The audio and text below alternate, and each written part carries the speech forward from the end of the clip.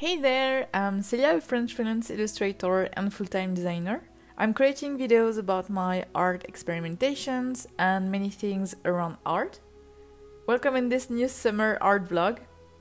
I'm currently filming a new video. This is for the 3 emoji challenge video, and I just started to paint on this new sketchbook, which is a Stillman and Birn.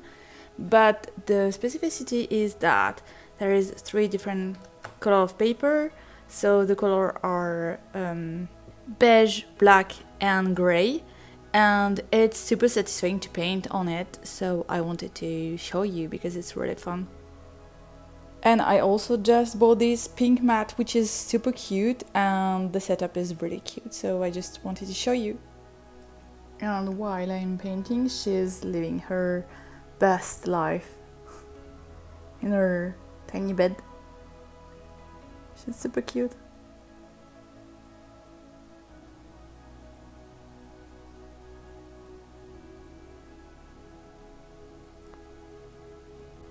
And this is the finished piece. I really love the result, and I also really love the paper. It's super smooth and I really like to paint on it. So yeah, a really cool sketchbook.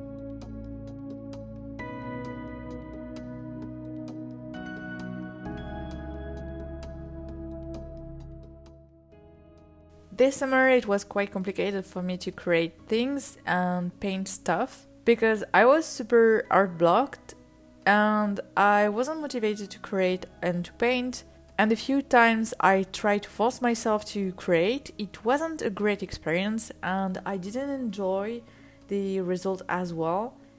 Finally, I went slower and I focused on doing other things like going out with my friends and family and taking some time for me. And it turned out that after a period of not wanting to create anything and taking time for me, I'm slowly getting back to want to create some things. For me, Artblock is like when you stop working out for a few weeks and then you start again. It feels super hard at first, but then it's getting easier to get back to your usual rhythm. I was really blocked as well by the idea to do ugly things. I don't know why, but sometimes even before starting to draw or paint something, I feel like I'm going to mess up, and I don't even try to do it because of this fear. And when I finally overcome this idea and try the thing that looked so scary, it's actually not so bad. It can even look quite great. I just have to trust the process and do it. And even when I'm doing ugly stuff, I try to remember myself that it means that I'm actually improving and learning new things, even if it's never satisfying to mess up something. I wasn't super motivated to draw or paint anything, so I decided to create a color dice. I picked a template online with the number of faces that I wanted to paint, and I picked my favorite gouache colors so I could use the dice to randomly picked my colors for the next paintings. I used double-sided tape to glue the side, and it's made of paper, so the result isn't perfect. It's also too big to roll properly, I think, but it was a fun craft.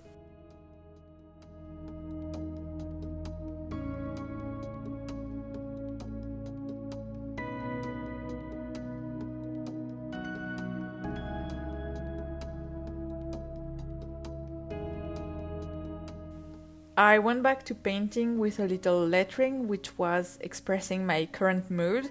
I was in the summer heat wave and I wasn't handling really well the heat, so I painted something melting around the word hot. Planning for the Inktober was super motivating. It's always a moment of the year when a lot of creative people have a lot of ideas, and this general atmosphere helps me to get motivated as well. Working full-time and doing the Inktober at the same time can be super challenging, but always a great experience.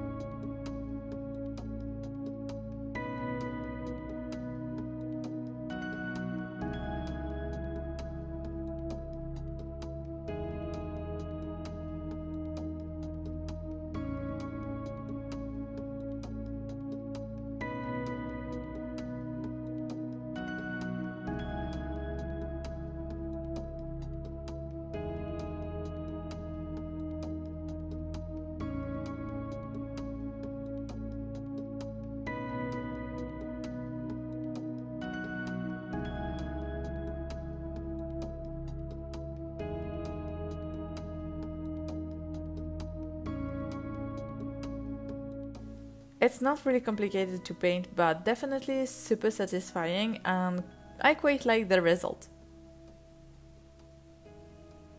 A few years ago, I started to take some short videos of places that I visited and stuff that I'm doing.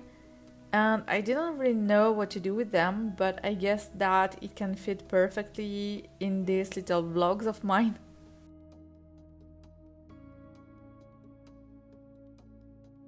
I finally pimped my computer with a lot of stickers and it's really beautiful. I love it. It's mostly holographic stickers and it's really beautiful. They are super shiny and some of them are mine, and there are also some which are coming from the sticker exchange. So this one is Phantom Fâché, which is a character that Aurélien Fernandez, who is a comic artist, created. I love him, he's so cute. This one is from Céline Namour, which is also one of my favorite here.